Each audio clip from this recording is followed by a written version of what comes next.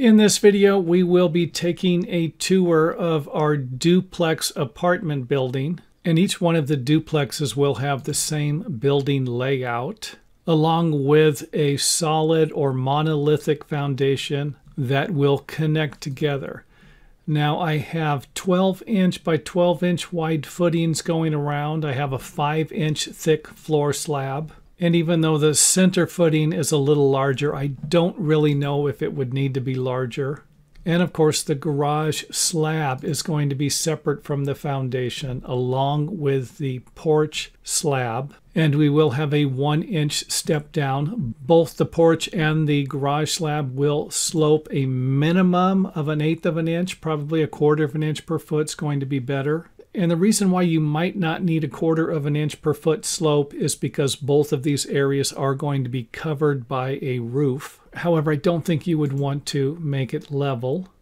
And there will be a 2-inch gap between the two walls here. However, sometimes it's a good idea to connect the top plates together in the front and the back to get a little more structural strength for the building. And of course, I would be guilty of doing this more than once. However, I would not do it if it was on the plans. Make no mistake about that. And like I said, this side right here is identical to this side here, where we are going to have a bedroom, bedroom, closet, entry closet, entryway, porch, living room, kitchen, washer and dryer area, pantry, and then garage.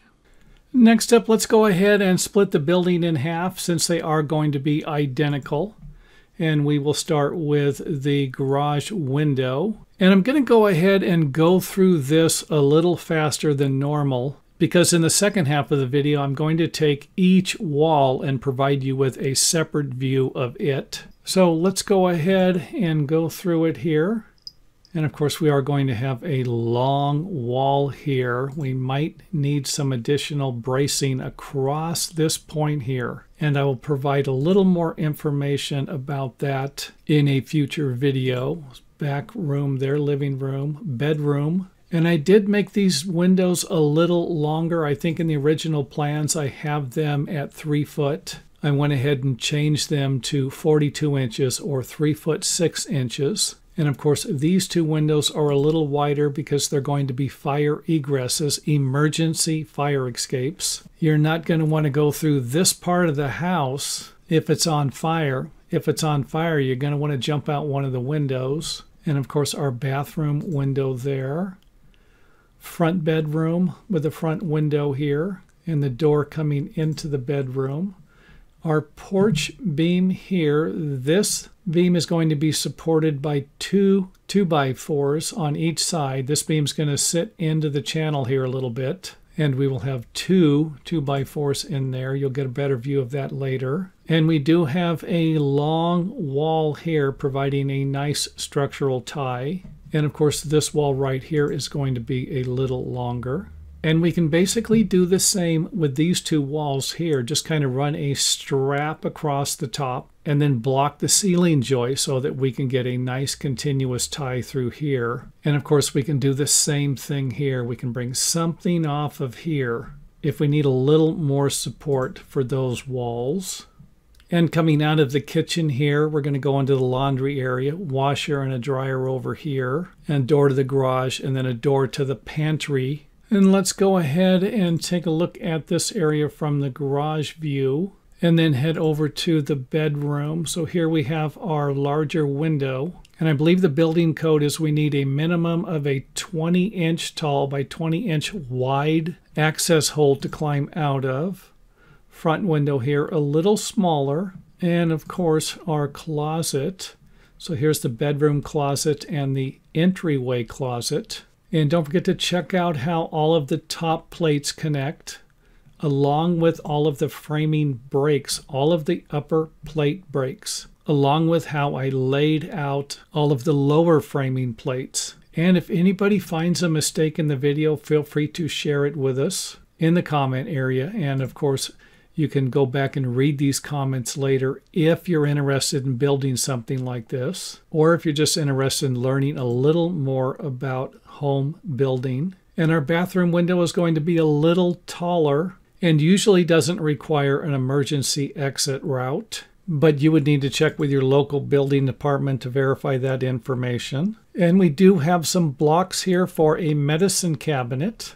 And even though I didn't install other midspan blocks throughout the rest of the house, it's not a bad idea to put them next to the door, at least one or two of them, to stabilize the door trimmers. However, the drywall will also help to stabilize the door trimmers. The entryway to the bedroom there, along with the closet. The closet here is going to be a little larger than the front bedroom. And again, we're going to have a smaller window over here, larger window over here. And keep in mind that you can center the window in the room. I just moved it over here to provide you with another building design idea. And of course, our door leading out to the backyard. And this is it for the first half of the video.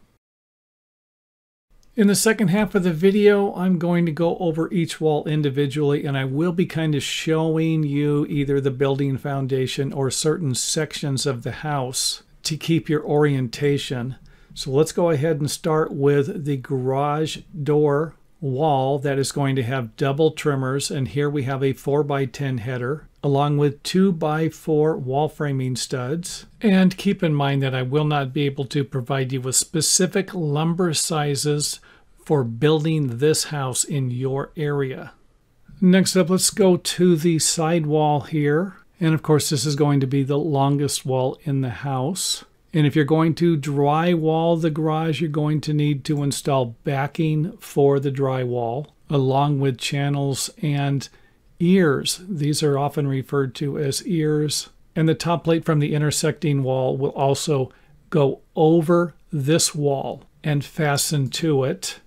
So whenever you see something like this is where it's going to be lapping over the wall. And we often refer to this as an ear, and do not ask me why, but we did.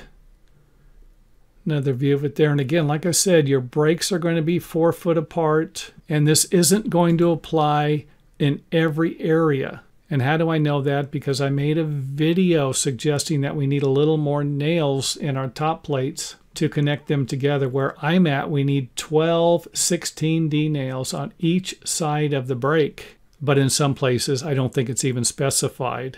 Let's go back to the front of the house so that we can go to the back of the house and then take a look at this wall where we're going to have either a sliding glass door or French doors, and then a bedroom window along with 2 intersecting walls. So let's go ahead and zoom in on one side here. And by now you should be getting a pretty good idea how the framing plates, the upper framing plates, connect together, along with the backing that would be required for the intersecting walls. And of course our double trimmers again. It's often a standard rule of thumb to have 2 trimmers on an opening that is 5 foot or larger.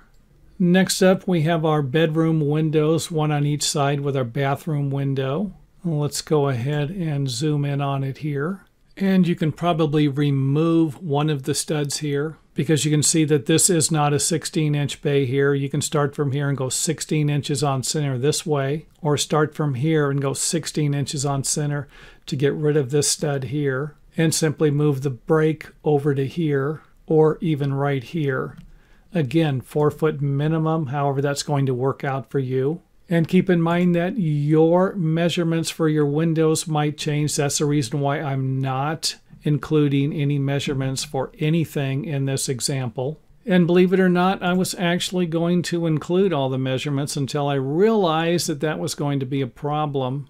So our bedroom window, front of the house, the entryway to the porch, we have a beam here that's going to be supporting the roof trusses or roof rafters. And of course, our garage door, the entry from the garage into the house. And let's go ahead and take a look at the other side here so that I can give you an idea of what the backing is going to look like. We're going to have a flat 2x4, and this 2x4 will only need to be on the side where it connects to the other wall. And then let's go ahead and pan out here. These trimmers here are going to sit on the other framing plate. And I did that so that we could run the other framing plate through. And of course that would be this area right here. or this area right here where we don't have any 2x4s, because we're going to be installing 2 of them to support the porch beam. And you can always move your windows over if you're looking to save a few studs. And again, this is a good example of our framing breaks. We have a 4-foot minimum here, and then we're going over. We have a long 2x4 that's going to connect these 2 walls together. And this is a common practice when you're dealing with 2 intersecting walls. And if I'm going to have 2 walls on each side, I can install flat backing for the walls, or I can go ahead and install 2x4s like this, or even install some blocks if I want to save a few dollars. So again, we can see where this one is running through. This one's going to butt into it, and then we're going to have our porch over here. And when I'm using the 3D modeling, I can fix a lot of this stuff. However, that might not be the case when you're working on the project and trying to figure out what it's going to look like when you can't see it yet. Now that we've taken care of the outside, let's go ahead and take a look at the inside. This wall here isn't too exciting. Let's go ahead and add the other wall. And of course our laundry area, kitchen, pantry, and then the front door going out to the porch. Let's go ahead and remove the other wall, zoom in on it here. And again, we have a wall going through here with the top plate connecting these 2 walls together. And of course the other side of the wall here, door going into the pantry along with our channel and our ear. Let's go ahead and go to the other side where we're going to see the flat backing for the wall that will separate the pantry from the washer and dryer room. And of course the entry closet door here, and then the opening going into the bedrooms and bathroom. And I believe all of the door sizes are laid out on the floor plan. Feel free to check that out. I will be putting together a playlist for this video series. And if you have any questions or suggestions, something you might want to see, or something you need a little more information on, feel free to leave that in the comment area. So we're simply putting together certain sections of the house and taking them apart so that we can get a better view of the individual walls. And even though you might be disoriented right now, don't worry, I'm going to go ahead and throw the foundation in here. And for those of you who are lost, we have a closet here, bedroom over here. Here's our porch, and this is the entry to the house. So this is the front of the house. Next up, let's go ahead and install the door that will separate the bathroom from the bedroom. And of course, this will be the entry door into the bedroom. And this wall will have a channel on one side and a channel on the other side.